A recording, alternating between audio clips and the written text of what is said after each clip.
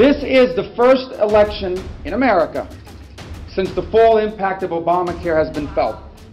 This is the first chance that people in this country have to speak clearly at the ballot box.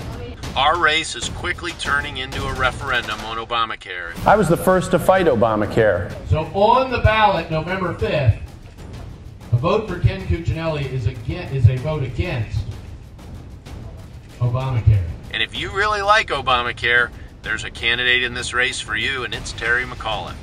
Talk about a clear choice. Talk about a clear choice.